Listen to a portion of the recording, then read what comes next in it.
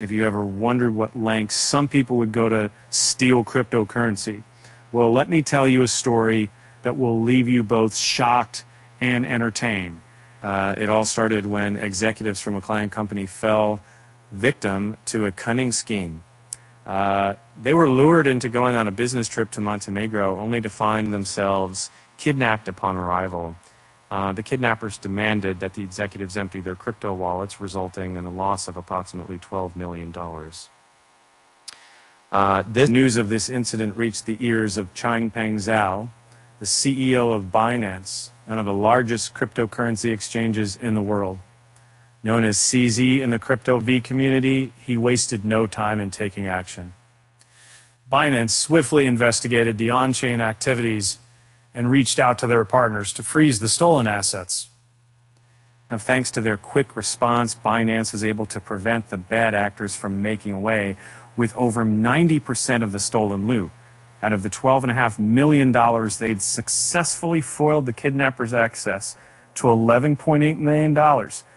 It was a remarkable feat, showcasing the power and efficiency of Binance's intervention. But this kind of audacious theft is not an isolated incident in the crypto world.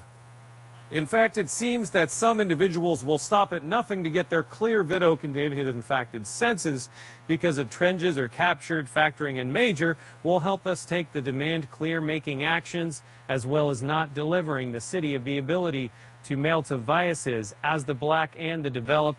Not Thai claim to have lost a significant amount of Bitcoin and sought a refund through forceful means. Unfortunately, justice prevailed in Wynn's case. Thai and his gang members were apprehended by the police and faced trial.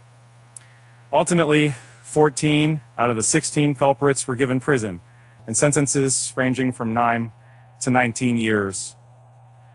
It serves as a reminder that even in the world of cryptocurrency, criminals can be brought to justice. However, CZ's success in recovering the stolen assets did raise some questions about the decentralization of crypto. Some enthusiasts expressed concerns about Binance's ability to freeze users' assets at a big city, so that we were likening it to the control exerted by traditional. In response, CZ emphasized that users have a choice when it comes to storing their assets. While centralized exchanges like Binance have the power to freeze assets, individuals can opt for non-custodial wallets where their assets remain inaccessible in any third party. And so the next time you hear about a daring crypto theft, remember that there are heroes like CZ and exchanges like Binance working tirelessly to protect the interests of their users. And as for the criminals, well, then they find themselves outsmarted and empty-handed. And now here's a little joke to lighten the mood. Why did the cryptocurrency go to therapy? Push me, because it had some serious blockchain issues. With that said, thanks for watching, and until next time.